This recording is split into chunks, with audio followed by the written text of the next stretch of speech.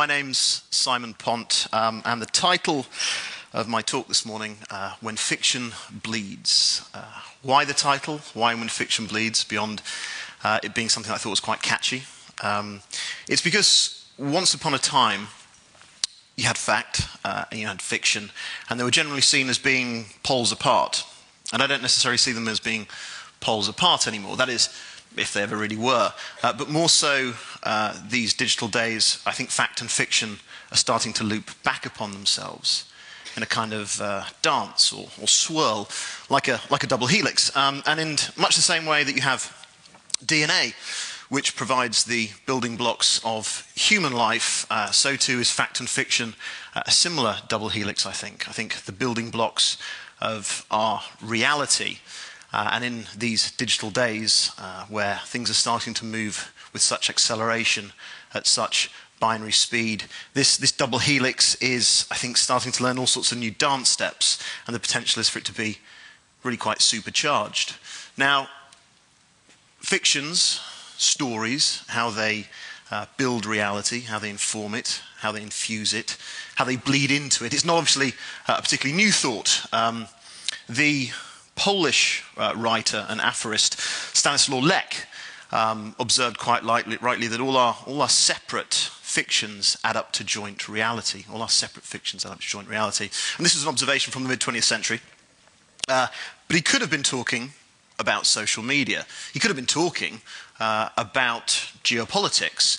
The Cornell professor and political theorist Benedict Anderson describes nations as imagined communities. Imagined because it's not actually possible for every nation member to know one another. A nation is an idea, it's a shared fiction under thought and flag, leading to a sense of a collective reality, if you like.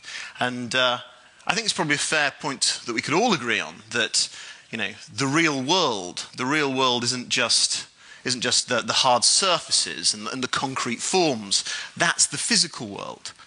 The real world is about that which we experience. It's a formula, if you like. It's the sum total of any and all experiences. It's that which we create for ourselves, and that's which others create for us. And digital is allowing for new ways of experiencing things. Digital is now allowing for new outcomes and new realities. And certainly, we don't jog even the way we used to. We don't listen to music the way we used to. We don't socialize the way we used to. What we're fast becoming a residence of a digital state which is transforming the physical world, which is transforming our reality, where you're having this happy collision of the physical and the digital, and underpinned by all of this, and the way it's being informed is, as Stanislaw talks about, all these separate fictions, all these stories. Now, story is becoming an increasingly familiar reference point within marketing circles. It has for a number of years. Some big names, guys like Seth Godin, like to talk about how brands should embrace story more, because for ideas to really fly, for them to spread like viruses, to take on momentum and mass, there's really no better way than as stories, because people like stories, and they remember stories, and they retell stories. And that's effective communication in anyone's book. And it's why thinkers like Malcolm Gladwell and Stephen Levitt are partly such successful authors, because they approach non-fiction theories and they wrap them in anecdote and story. And that makes social sciences and economics so much more accessible for everybody else. And it's why one of my favourite writers, Michael Lewis, is so brilliant, in my opinion, because he can take a subject such as baseball and statistics and approach it almost like a thriller writer, which is why then he can write a book on baseball and statistics, and it becomes optioned by a big Hollywood movie studio and turned into a movie starring Brad Pitt. So, without question, I think, and without challenge, brands should tell more stories. And the reason being, very simply, is that the alternative is to advertise. And we know how people tend to feel about advertising. As the line goes, if you talk to people the way advertising talks to people, you might likely get punched in the face. And nobody, of course, wants to get punched in the face. And that goes doubly so of brands. And I think it's a particularly telling experience when you look at the actual dictionary definition of advertising. To advertise, the verb, by its own definition, is to bring attention to something in an ostentatious or boastful manner, in a public medium, to induce people to buy it for the hard sell. Boastful, ostentatious, these are not particularly attractive qualities. They're not particularly likable qualities. They're not the kind of qualities that you sort of search out in other human beings and then want to make those human beings your friends. So advertising by its own dictionary definition is actually really rather unlikable. Whereas stories can convince and they can persuade. So this, I have a confession, this may be a thinly veiled attempt to play some of my favourite advertising, but I assure you it is illustrative. And those illustrations sit within 3 sections that I'd like us to kind of walk through this morning. And following the kind of classic conventions of storytelling, it's a 3-act structure. In Act 1, I want to talk about the fact that really this is nothing new at all. And this is all about mythology and how brands tap into that mythology. In Act 2, that it's actually, to a degree, all about our inner superhero and hero mythology and male archetypes particularly. And then, in the spirit of effective communication, I want to undermine everything I said in Act 1 and talk about actually how this is all very new and how storytelling in a digital age is providing all sorts of new tools and ways of being able to tell story. So firstly, this is nothing new. And why, to a degree, is this nothing new? Well, it's because from the Greeks, from the Romans, from the Egyptians, from the Bible, we have all these stories, and they're passed down like a baton of rolled scroll from generation to generation, and through time they endure. And they're not just stories; they're the foundations of our faith. They're the building blocks on which society remains civilized and keeps on the right tracks. They're message carriers, if you like, wrapped in all sorts of meanings to give us understanding into how we see the world, see our potential in the world, and gain some sort of meaning and understanding. Icarus, flying too close to the sun, a story about our relationship really with technology and how we should be a better judge of our own potential limitations. Sisyphus and his boulder, a punishment, eternal futility for chronic deceitfulness. Prometheus and the gift of fire, a punishment for actually being overgenerous and for giving fire to mankind, but potentially also it's a story really about betrayal.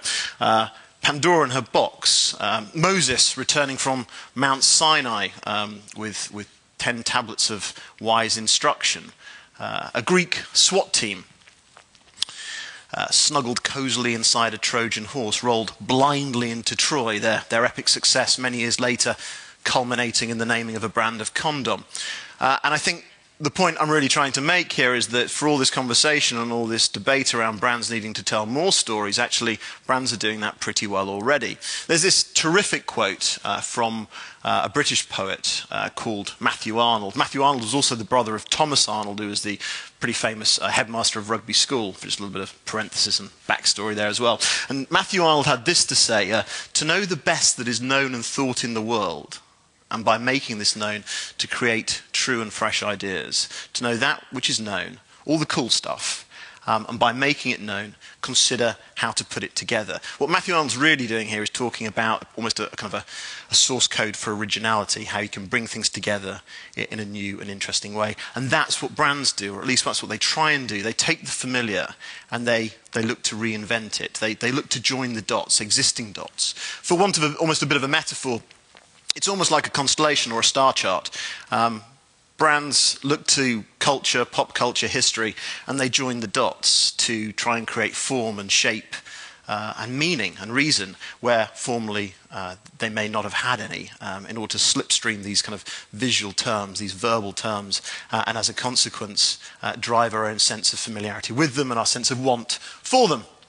A couple of classical and quickfire examples. Apple. This is what former Apple employee Jean-Louis Gasset had to say about his company's bite-afflicted fruit motif. One of the deep mysteries to me is our logo, the symbol of lust and knowledge, bitten into, all crossed with the colours of the rainbow in the wrong order. You couldn't dream of a more appropriate logo. Lust, knowledge, hope, anarchy. These are some very deep-seated associations that Apple, through its motif of the Apple logo, are really playing around with. Anarchy is also why the L in Google is green. Ruth Ketter of Google. There are a lot of different color iterations, but we ended up with the primary colors. And instead of having the pattern go in order, we put a secondary color on the L, which brought back the idea that Google doesn't follow all the rules. Now, you might be thinking those crazy kids at Google for making their L green. It's a bit oblique. It's a bit opaque. But I like the fact that there is a rationale to it. I like the fact that there is an underlying backstory. When Hyundai launched their premium luxury brand, they drew on the first book of the Bible for their range, the Genesis. When VW launched their premium luxury brand, they called it Phaeton. Now, Phaeton means shining. But Phaeton was also the son of Helios. Helios was the sun god, and actually the story goes that Phaeton borrowed Helios, his father's sun chariot, lost control of the reins, started to veer too close to Earth and smote entire continents, and Zeus had to shoot him out of the sky with a lightning bolt. So, with a slight sprinkling of irony, VW have also named their luxury brand after a joyriding teenager. But at the same time, it also means shining. A little more irony, if you live in the US, you can stream music from the website Pandora. If you live outside the US, you get greeted with this front page saying that because of licensing constraints, we apologize, but you can't stream music. The lawyers have no problem actually keeping a lid on Pandora. For the branding of movie studios, the manufacturers of storytelling, we have mythical creatures and mythical kingdoms, winged horses and magical scapes. For a global coffee shop, we have associations with a topless, twin-tailed siren who was known to enchant sailors to their watery end. For an Italian fashion house, we have associations with a snake-headed lady with a stony stare. And the point is that any set of cultural reference points can be reworked, reinvented to take on new meaning from something scary to something actually potentially quite desirable, which is exactly what Matthew Arnold was talking about. Consider very quickly and briefly the brand narrative behind Nike. Nike didn't start off as Nike. Nike started off as Blue Ribbon Sports. Then came the swoosh, and then actually 6 years after the swoosh, they renamed themselves after the Greek goddess of victory. And then 10 years after that, Dan Wieden of Wieden & Kennedy infamously told his Nike clients, you guys at Nike, you just do it. He said it in an American accent, obviously.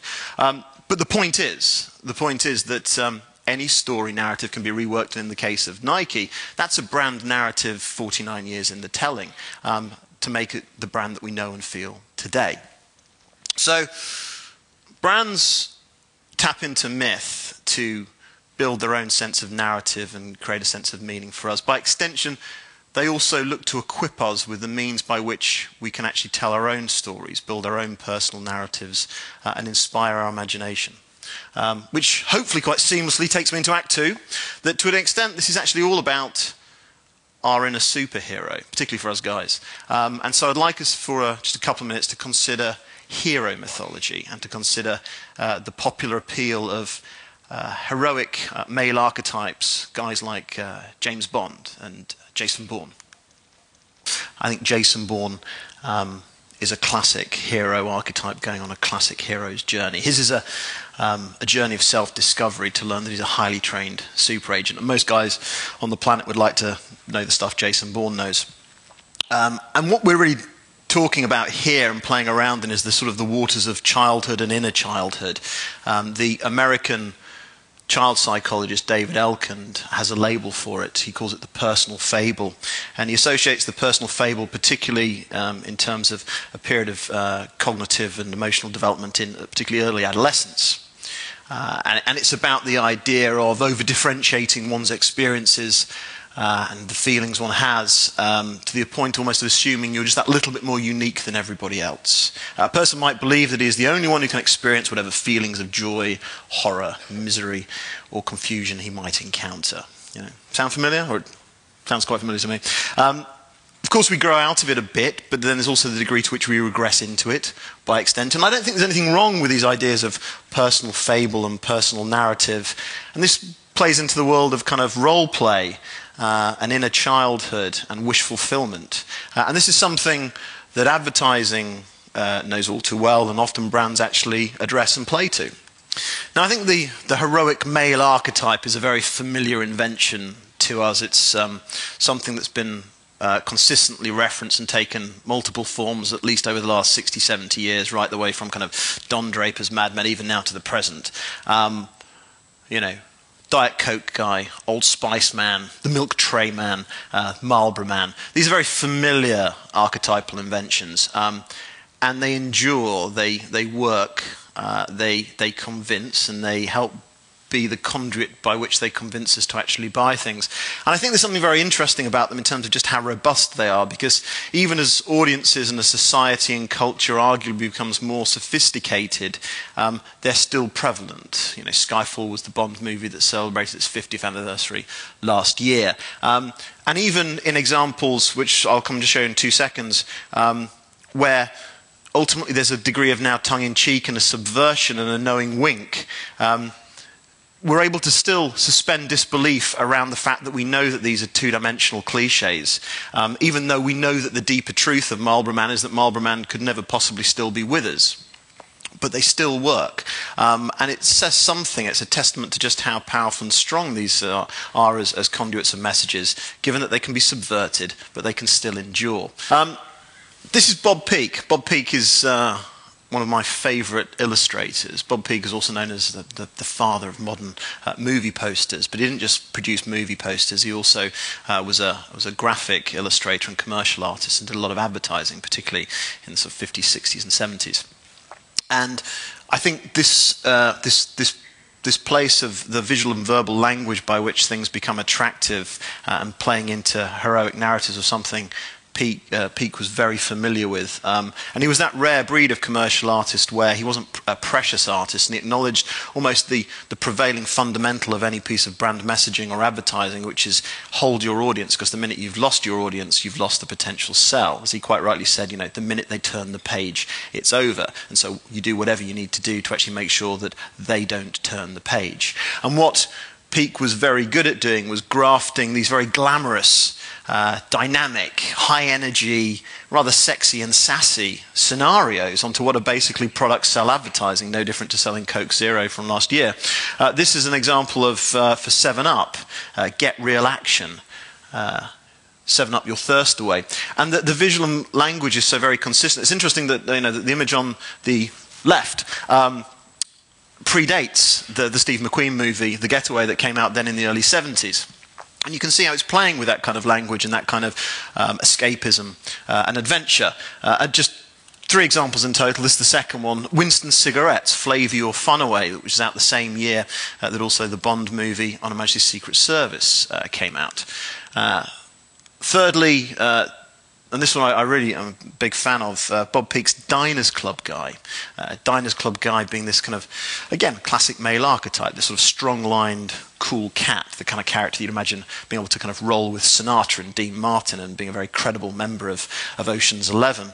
And I don't think, although this is talking about the 60s, that it's really any different today. Fast forward the clock 50-some years, and you've got Jude Law, not as Diners Club Guy, but as Dunhill Guy.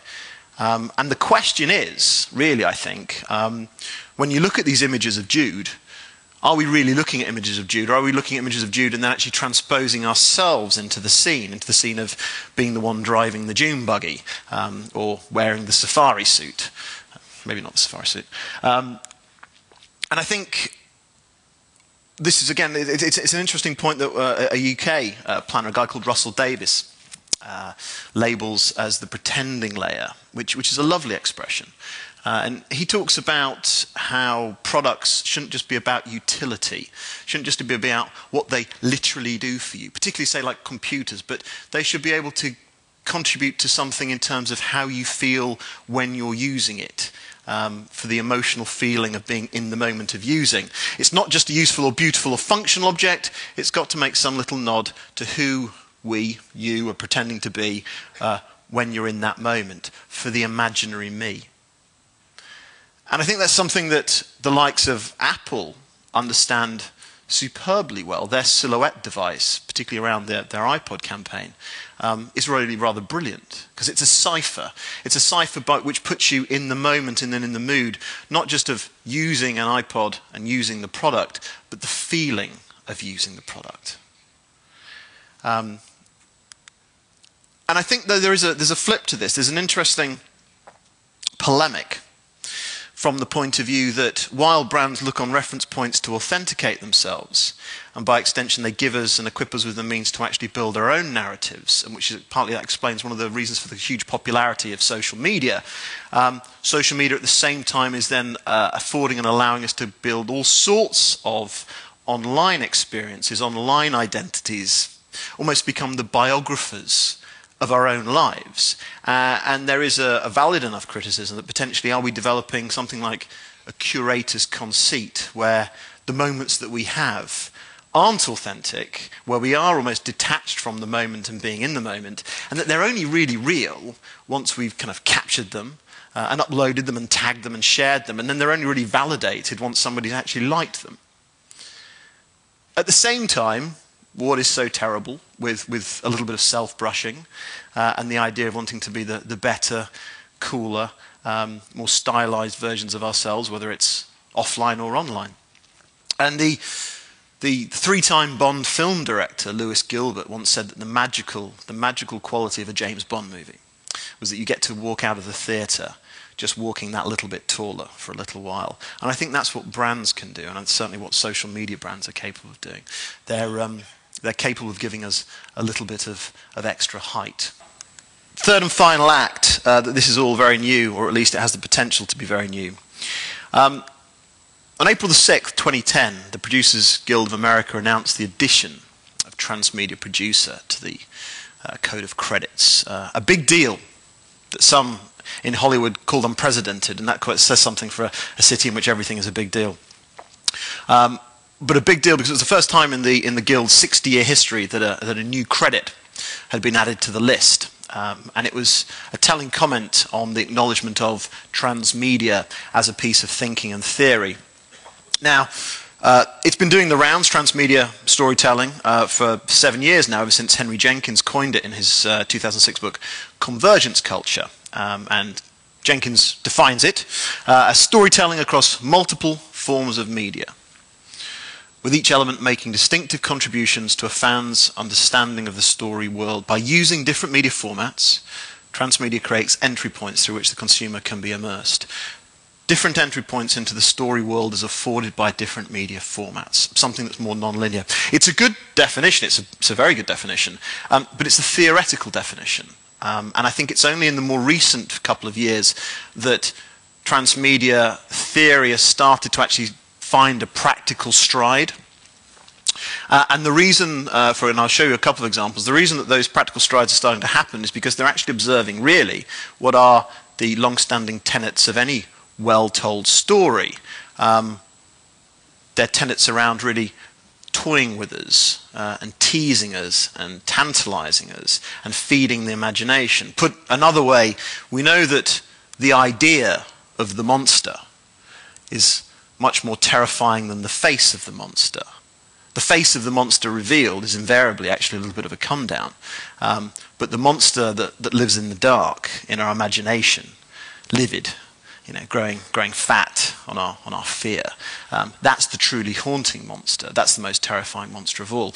And it's why Steven Spielberg, when he made Jaws, did such an amazing job, because he only revealed the monster, the shark, at the very end of the movie, by which point you were all the way hooked on the plight of three guys on a boat that needed to be bigger. Now, the fact that Spielberg couldn't get the shark to work, that it was a big clunky motorized shark, and when he could eventually get it to work, it could only turn left and not right, which isn't particularly scary because all we have to do is swim clockwise. That's sort of Hollywood folklore. But no question, Spielberg was terrified of the shark, not because it looked terrifying, but because it looked ridiculous. And he feared that audiences would see through the illusion he was trying to create, the illusion of fear. And as he said himself, quite interestingly, it made me become more like Alfred Hitchcock, to tease, to make the less you see, the more you get thriller. And that's really partly the essence of what excellent transmedia into practice is all about. Two, firstly, very analog examples, one actually from a couple of years ago for the movie District 9, the movie about alien invasion in South Africa, which has really got an apartheid theme. And there was a series of bus seats, bus shelter pop-up seats that smattered all around West Hollywood, that were again referencing the movie a good 3 months before the movie came out on theatrical release, that again were playing into this notion of alien occupation and segregation and really the underlying apartheid theme within it. A couple of years down the line, 2011, the movie Limitless with De Niro and Bradley Cooper. And the first teasing of this took the form of a series of tube card panel adverts, not for the movie, but for the main plot device in the movie, something called a clear pill, a simple pill that you swallow that would give you a four-digit IQ. And there they are on the Bakerloo line in this instance, you know, along and next to all these adverts for tablets of computer devices and tablets for vitamin tablets. With no real explicit reference to the movie at all, but there they are as potential ways of entering into the story universe on an oblique level. Much more ambitious and far-sweeping if you take Christopher Nolan and what he got involved in for the third installment of his Batman trilogy, The Dark Knight Rises, which was very ambitious, but ultimately Nolan felt that he could, you know, fan the flames of fanboy frenzy and online cyber chatter for an entire 12 months before the movie came out in theatres. It started shooting on May the 19th of 2011, and he was so mindful of what he was trying to do. The very first day of the shooting, there he is taking photos of some of his main cast, people like Tom Hardy, who played the main baddie, Bane, and he's uploading it the very next day online, associated with the hashtag The Fire Rises, to get things going, to start to create a certain momentum and tap into these early influencer audiences. Inside of 2 months of the first shoot, he'd uploaded his first teaser trailer, a minute-and-a-half trailer, where actually, and I did this, I counted it, there's less than 30 seconds of actual new footage, and it was poor footage. But the spin-off posts and the spin-off video content and the spin-off commentary on the likes of YouTube were ridiculous. You have fans doing 10-minute dissections, almost these kind of postmodern critiques of a trailer, where there was only 30 seconds in it anyway. So it's a whole 12-month runway into ultimately the release of the film. I think probably for me, last year, the launch of Prometheus was one of the best, if not the most exceptional example of transmedia storytelling so far. It took the form ostensibly more than anything else of 3 viral films. 3 viral films. The first was with Guy Pearce in character as Peter Wieland, in a partnership they did with TED, where Peter Wieland did an address to TED in the future, to TED 2023, how his character, he announced with great ego and sweeping scale, was going to change the world. Then 2 months later, there was this lovely 2.5-minute corporate video from the Wieland Corporation advertising and announcing the existence of their 8th generation Android. A wonderful little store in itself, and a really kind of cool and creepy vibe. And then a couple of months after that, you had actress Naomi Rapace in character as Dr. Elizabeth Shaw, making this video appeal to Guy Pearce's character, Peter Wieland, saying, I need money to go into space to find God. These were fabulous entry points, oblique entry points into the world of the story. They were actually effectively set, you know, a good 90 years before Prometheus was set. They were backstories to the backstory, Prometheus being a backstory prequel to the Alien franchise. And if there's any criticism at all of them, and there is some criticism, I'm afraid, is that they actually raised expectation too high. They were wonderful pieces of teasing. The actual movie itself was okay. It commercially did all right. But if anything, the expectation led to a little bit of a come down. But I don't think that's anything one can be afraid of. There's nothing wrong with trying to raise expectations as high as possible. Fundamentals are simply that great stories will always be great stories. And great storytellers will always be great storytellers, and they'll have the ability to pull our strings and to feed our imagination. And that will never change. But I think what is changing beyond question is the means we have to now tell our stories, to tell our stories in a digital age that makes things much more lively, and it's a much broader invitation. Now, the Mariana Trench in the Western Pacific is the deepest part of the world's oceans. It goes down to a depth of 7 miles. 7 miles vertically, straight down. And to this depth we've explored, but we don't actually know how deep the Mariana Trench goes or what's down there. And I think digital storytelling, or storytelling within our digital age, is a bit like the Mariana Trench.